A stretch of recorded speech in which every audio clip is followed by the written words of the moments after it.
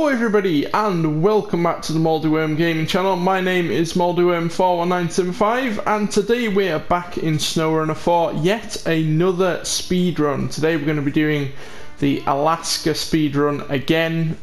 We did one Alaska speedrun so far a couple of weeks ago in the TUS 166. That was a lot of fun. I do like the new Alaska speedrun. I am planning to do one in the Tamar region as well. So far we've made 2 speedruns in Michigan. This will be the second speedrun we've done in Alaska, so I think next time we'll try and do one in the Tamar region. But we have not another truck, or not another vehicle. We've seen the Hummer before here on the channel in some of my very early SnowRunner videos, but it is a very quick vehicle, it's very capable, and we saw in, I think it was episode 4 when we were exploring, how good this thing is in the snow and how good it copes in Alaska. So today we're going to be speedrunning in the Hummer H2. We need to just go ahead and modify it slightly. So let's go ahead and do that, and in a minute, once we've customized it, I'll show you all the route and explain the rules of this. But getting into it, we've got a few engine options. I think we have the best one installed. Yes, we do. We already have the SnowRunner gearbox. The suspension, I've not bothered getting the raised suspension. I haven't had any problems with the Hummer bottoming out, so we'll leave that on there. We do need to fit some chain tyres today. I am aware that the mud tyres are actually slightly better in the snow than the chain tyres, but most of today's route is on the tarmac, which is covered in ice, which is very slippery, so chain tyres gives us the most grip on the road, so that is why we're going for those. We already have the autonomous scout installed. We have okay, so we don't have diff lock capability. I haven't actually gone ahead and unlocked that. I didn't actually know about that. But I don't think it'll be very necessary today. I don't think we will need that. We might as well go ahead and fit a spare wheel. It's just there in the trunk. We already have a snorkel installed. The frame add-ons, we can get a small roof rack or the trunk repair supplies. We'll just go for the trunk repair supplies. We are obviously trying to keep our weight down as much as possible. So yeah, we don't want to fit too much weight on this thing. The Hummer is pretty good with fuel consumption. It doesn't drink too much, despite what you might think. Yes, it is a Hummer, but it is actually one of the best vehicles for fuel consumption. So yeah, then we have some visual stuff. We've got the bumpers and stuff, but I'm happy with everything we have on this. We could go ahead and change the rims to these. I don't know. I don't like either of these, but I think they're slightly better, and yeah, I'm happy with the colour. We have some interior options, but I'm not going to bother with those because they're not very exciting. So yeah, that is the Hummer modified. It's all ready to go now for the speedrun, but before we get into it, let me just show you all the route we're going to be taking, and then I'll explain the rules sort of as we go along. Okay, so we're starting in White Valley. We're at the very most southern point of the map on the left there. We're going to be travelling along the main route, past the fuel station, past the trailer store and the factory, to the Northport map. And then when we get into Northport, it is a very, very quick dash through the Northport map. I'm sure you can appreciate this was the only way I could link up all of the maps. So we pop out of White Valley and then we head to Mountain River. And then in Mountain River, we pop out of the Northport Gateway. We're going to travel along the main ridge road along the top of the map towards Pedro Bay, which is going to be our final map. And then in Pedro Bay, we pop out there on the right. We're going to head from right to left, following the main path, sort of snakes through the middle of the path, and the service hub in the bottom left corner is going to be our destination. Okay, so that is the route we're going to be taking. In a minute, underneath the face cam right here, there will be a little green box. It's probably appeared now. That is where the timer is going to be. And if you haven't seen one of these speedruns before, basically the main goal is to travel through all of the maps in a region in a specific time limit. Now, for the Michigan speedrun, the time limit, or the par time, is 30 minutes. For the Alaska speedrun, it's slightly less, it is 10 minutes, and basically I set these times by taking a truck out, trying to drive it as fast as I could to set a benchmark. The benchmark was set in the international lodestar for the Alaska speedrun. I did it in just over 10 minutes, so the par time is 10 minutes. So that's what we're going to try to beat today. In the TUS 166 in the last episode, we didn't unfortunately manage to beat that, so I hope the Hummer can. It is a slightly faster vehicle. But yeah, let's just get this thing started. I've got my stopwatch down here to my left, so I can commentate. You will all have the accurate time underneath the face cam. That will be the accurate time, but obviously I don't know what that is until I edit this video. So the stopwatch I have just to my left is purely for me to commentate on the time and see the progress that we're making. Now, the engine here on Hummer is stopped at the moment. As soon as I start the engine, I will start the timer. So, in 3, 2, 1, there we go. The timer should have started. It would help if I release the handbrake, and we are off. Now, if you've not seen one of these speedruns before, as I said, basically we're going to be traveling through all of the maps in the Alaska region. I know we're not visiting much of the Northport map, but I want to try and link all the maps together, and that was the only way I could do it. We could have done a little loop around the Northport map, but at the end of the day, that is what it is. So yeah, as I said, we've got a 10-minute time to beat. I feel like the Hummer is capable of doing that. We've seen how fast the Hummer is, we've seen how capable this thing is, and yeah, we'll just have to see how we go along. If we don't beat it, then the Lodestar will still be the fastest vehicle to complete the Alaska speedrun. Now, just something to mention, so you don't all get freaked out about the timer. When we go through the tunnels, the timer will pause, and the reason we don't count that time is basically because it's not actually part of the speedrun. It's just traveling between the different maps. You know, different consoles and different games will take different amounts of time to load in. So to keep it as fair as possible, we just eliminate the loading into the map. So it is purely just the driving through the map part that is counting towards the speedrun. Time-wise, we've just gone over 2 minutes, so I think we're doing pretty well. I haven't crashed yet, so that is a good thing. Now, if we crash, the timer won't pause, it will just continue to run, because that is purely just driver error, and it can be also down to how the vehicle handles. If it's not a very good handling vehicle, it's harder to control, so I'm more likely to crash. So that is the punishment for the vehicle having poor handling. Another thing, if we run out of fuel, we are allowed to go and get another truck to refuel us, but the timer continues to tick. So basically, if we run out of fuel, then that is going to be the end game. There's no way we're going to beat the time if we have to go and get another truck.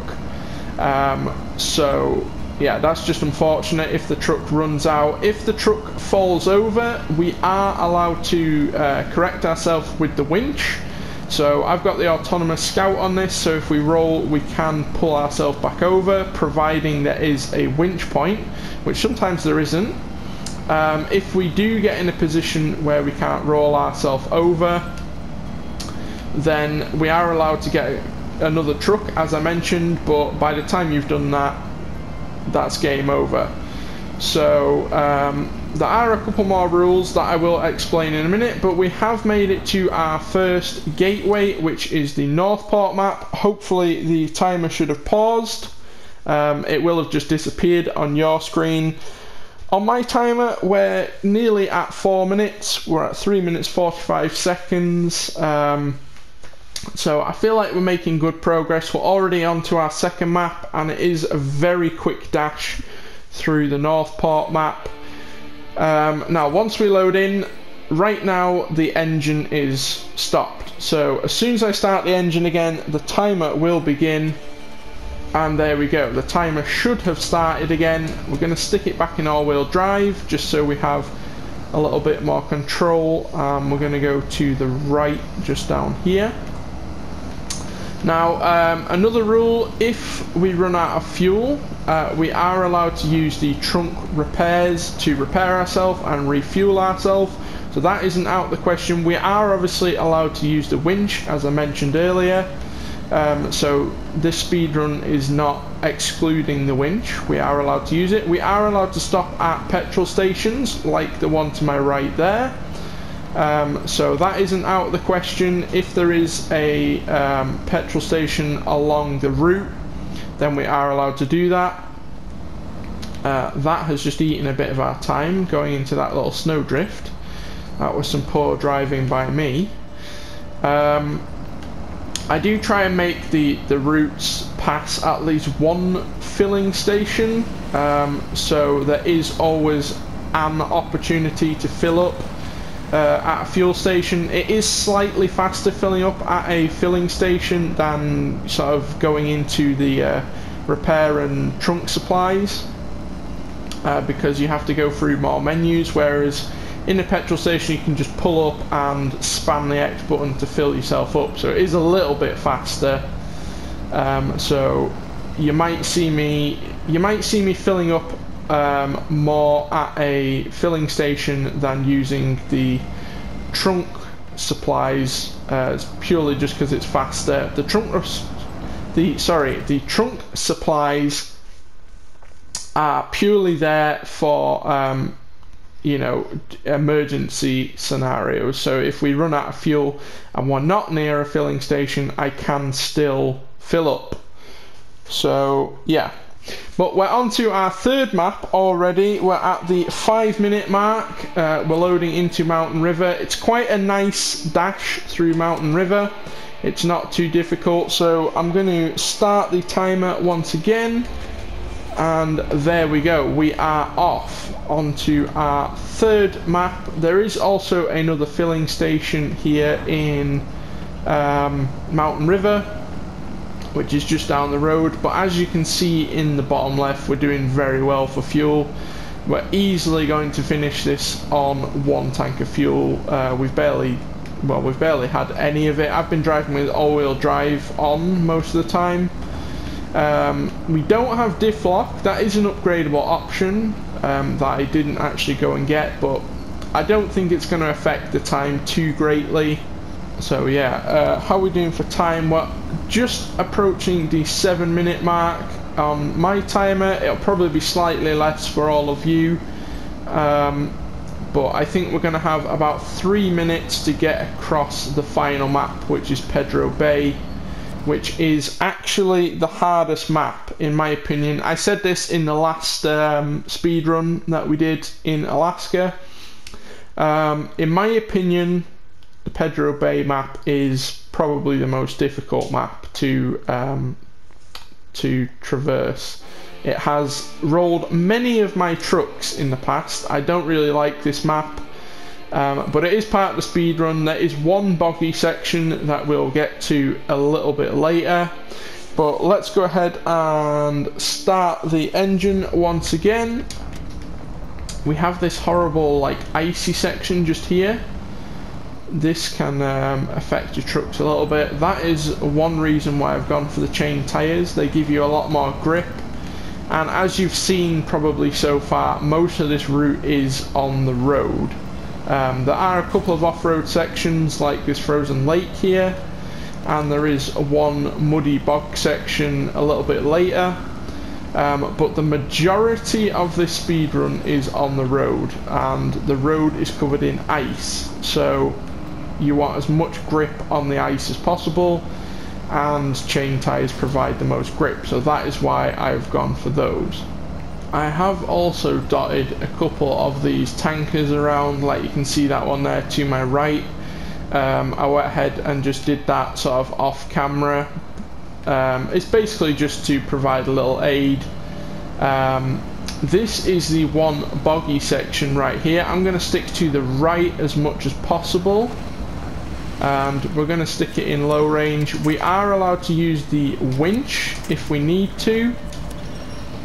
I'm going to just go for a quick winch. That is just going to help us through this section a little bit faster, because we want to be trying to get through these sections as quick as possible.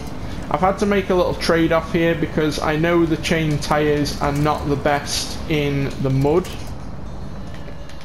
That is the only one muddy section, so you know the chain tyres basically just have to deal with that. That is just the trade-off I've had to go for. You'll see me driving in automatic as much as possible. Obviously automatic is the fastest driving option, but every now and then we do have to stick it in low. I have just reached the 10-minute mark on my timer, so your timer probably won't be very far behind. So yeah, it's unfortunate again. I don't think we're going to beat the 10-minute benchmark, which is kind of annoying. I was expecting the Hummer to be able to beat that, to be honest. I mean, it's coped with this speedrun massively well. It's had no more problems than the Tuz had in the last episode, but it just seems to be a little bit slow. I do remember the Hummer being a bit faster than this. Might have just been my memory, to be honest. But yeah, the Lodestar absolutely flew through this. It didn't get stuck anywhere. Maybe the diff lock would have helped. Possibly would have given us a little bit of extra speed, but honestly, even with the diff lock on, I don't think we would have been able to make up enough time to beat speedrun. So yeah, it's a little bit unfortunate. I had high hopes for the Hummer. We're going to carry on anyway just to see what time we get, so we can compare to the Tuz. We're actually not that far from our destination now, so I will see you when we cross the finish line. Okay, here we are, just approaching the finish line now at Wolf Grip, and there we have it, across the line. I'm going to pause my timer. I've got 13 minutes on my timer, so it'll probably be slightly less than that on your timer. You'll have the accurate time on your screen now. I do know that the Tuz 166 in the last episode was just over 13 minutes, so the Hummer is slightly faster than the 166, so that is at least something to be happy about. But I don't want you to take the speedruns as sort of gospel. They're not to prove how fast a vehicle is. Most of the time you won't even be travelling on the main road anyway. You'll be travelling off the beaten path, exploring the map. These speedruns is purely for your entertainment. It's quite a cool thing. SnowRunner is not really made for speedrunning, but it's quite a cool thing that I enjoy making videos on, and hopefully all of you enjoy watching. And it's more just to compare how the vehicles drive at high speed. So some vehicles are a lot more stable than others, some are faster than others, some get through mud sections and some prefer the road. It's more to test things like that and not actually to see how fast the vehicle is. So these times are purely for fun. They're not scientific in any way. I just do these speedruns as a bit of fun and some content for the channel. So yeah, the Hummer, it's a bit of a shame it didn't reach the 10-minute benchmark. It's a shame it couldn't beat that. Hopefully we will find a vehicle that can beat that 10-minute benchmark. Maybe in the next episode we will take the Lodestar out and see if we can match the time that I set. But that is going to do it for this video. Thank you all so much for watching. I hope you did enjoy. If you did, then please smash the like button and subscribe if you are new to the channel. And with all that said, thank you so much for watching, and I'll see you in the next video.